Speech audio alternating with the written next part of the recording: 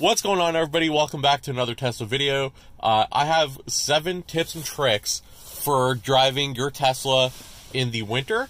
I did one of these videos last year, and the Tesla software has updated quite a bit since then. So I want to do an updated video of driving your Tesla in the winter, driving your Tesla in the cold. With me today to do this video, I have Mother Funker Sr. Hello, everybody. Hey, look at all that white stuff on the top edge of your screen. Yeah, that is snow, and that's why we're here. Excellent. So, number 1, the Snowflake icon. It will pop up here. So, right where you have your energy bar, so you can see it like green, like it's the battery icon, it's green. You're going to see a little snowflake icon. When you get that snowflake icon, it means you're going to have limited regen, and you're going to have, like, not all the energy in your battery is going to be available to you in your drive. So, as your battery warms up, the snowflake icon will disappear, and you'll get back all the energy that's available to you in your battery. But until then, you have limited battery access. Basically, you just have to have your battery warm up, and I'm going to give you guys some tips and tricks about that going forward. The other one is limited regen. You'll notice that there are dots here, and let me see if I can, like, zoom in. There are dots here, and as your car heats up, those dots will disappear, and that means your regen will come back. What is limited regen? It all has to do with the braking. So, as you let go of your pedal, regen will slow your vehicle down and put energy back in the battery. So if your regen is limited, that process of braking is much greatly removed. You're basically coasting, so you make sure you have your foot ready on the brake pedal in case of emergencies, and also you're not really getting any juice back into your battery.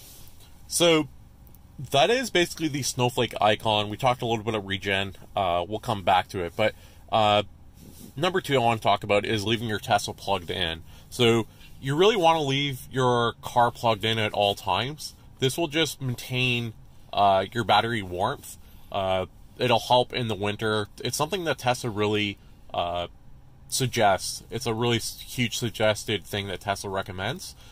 They say it's good, not even in the winter, it's good in the summer, it's good all year round. It's just good for your battery. So I know, like, a lot of people have a phobia about, like, leaving their cell phones plugged in, or tablets or laptops or whatever. With your car, with the way the Tesla battery works, you want to keep it plugged in all the time, especially in the winter.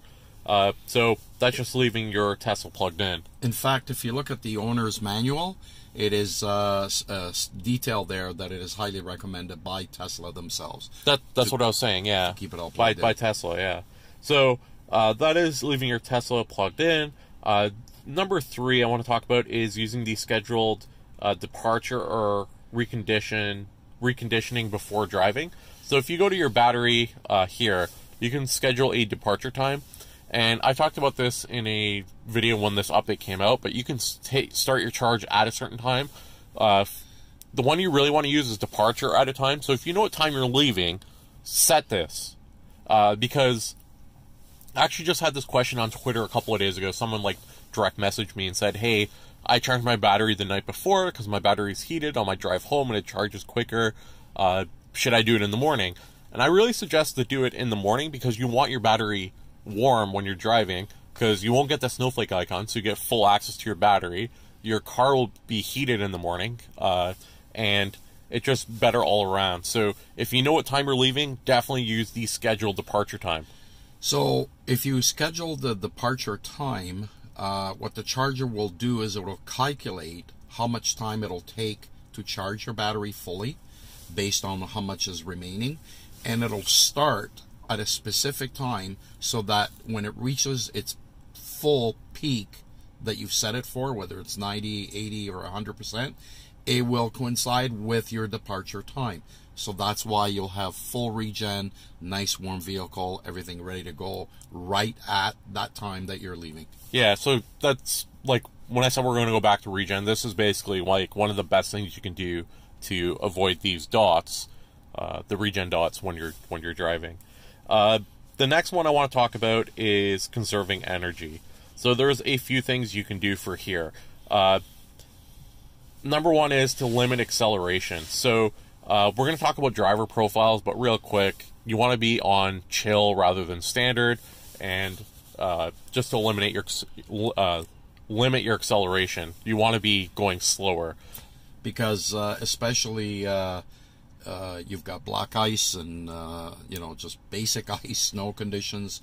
It does get more slippery in the winter, so it's just common sense to not to go accelerate too fast, particularly or especially starting off from a standstill, like a stop sign or a stoplight. Well, it's mostly for a battery aspect too, because your battery is already reduced because of the cold weather, so you don't want to accelerate quickly to use even more battery powered further.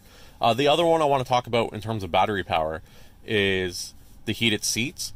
So once your climate in your car is set, so whatever you set it to, I have mine set to 19 right now, but let's say you set it to 21, it's a cold day, your car is nice and warm. You want to really lower the cabin temperature because it takes more energy to heat up the whole cabin than it does the heated seats.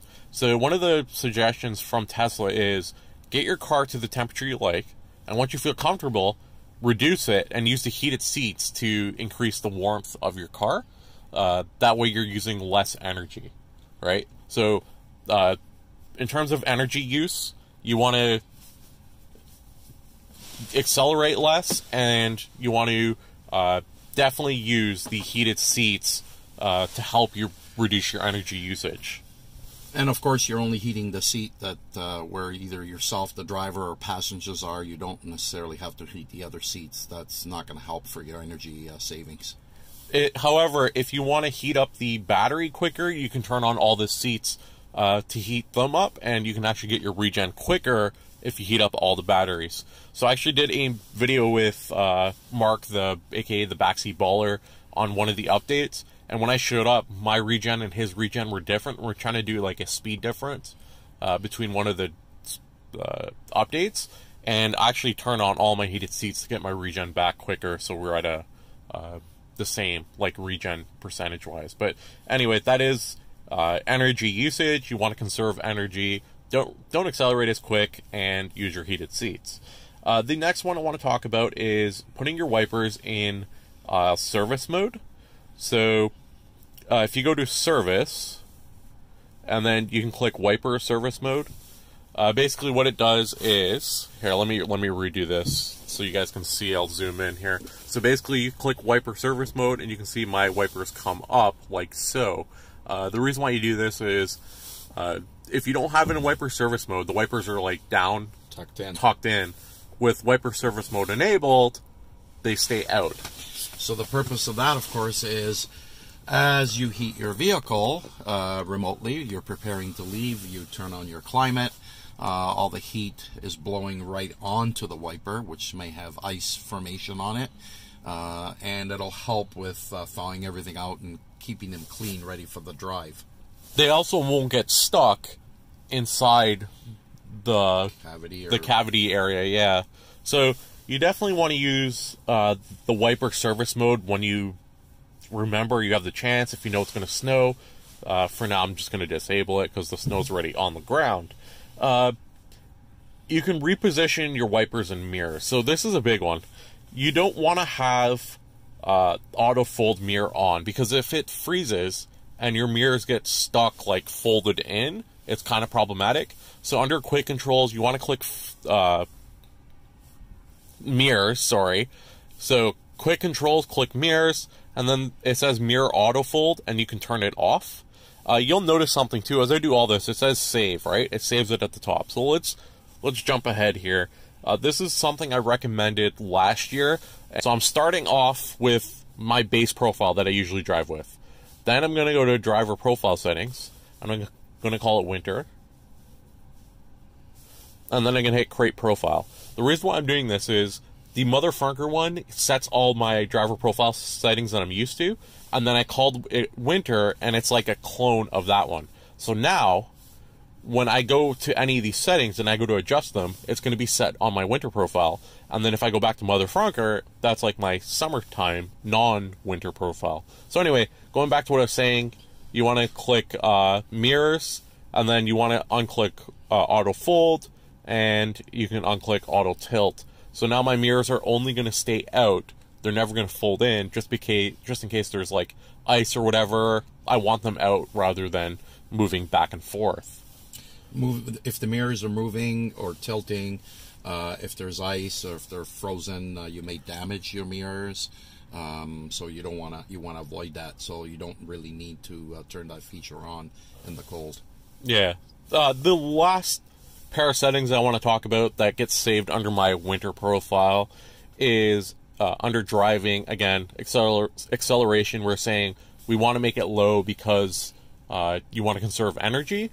And then regen braking, you want to set it to low because you want to slow down at a slower pace. You don't want to come to a full stop right away because, again, ice on the ground and stuff like that, it's just safer.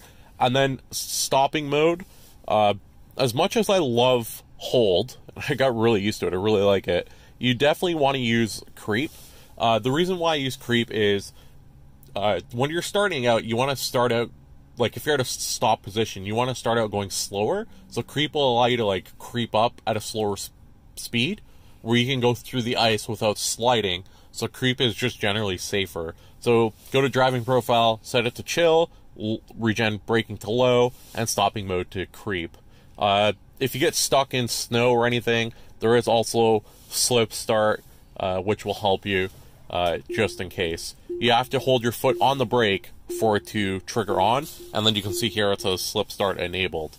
If your foot's not on the brake, you can't actually enable it. So anyway, hopefully you guys enjoyed these 7 main tips and tricks of using your Tesla in the winter.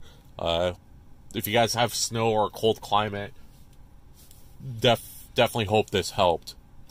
Yes, and there may be other tips or tricks if anybody wants to submit them.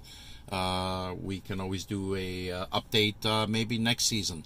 Yeah, definitely. And I think just because Tesla keeps changing their software, I'm sure I'll be doing something next year again with like, hey, these are the new tips and tricks with new stuff, right? So if you guys have any suggestions, leave a comment down below. Let us know if I missed anything that might be helpful to anyone else that's watching this video. Make sure to leave a thumbs up if you enjoyed the video. Do subscribe for the latest and greatest Tesla content. And as always, thanks for watching, and I'll see you guys next time.